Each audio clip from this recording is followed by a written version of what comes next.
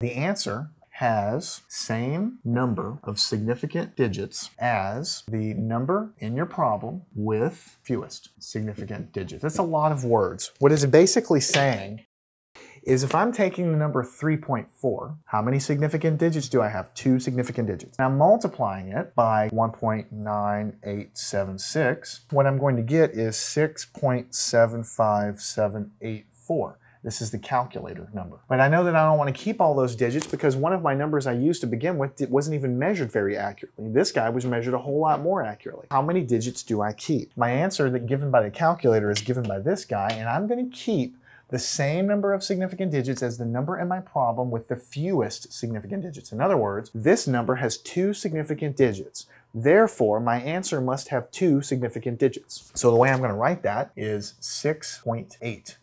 Learn anything at mathandscience.com.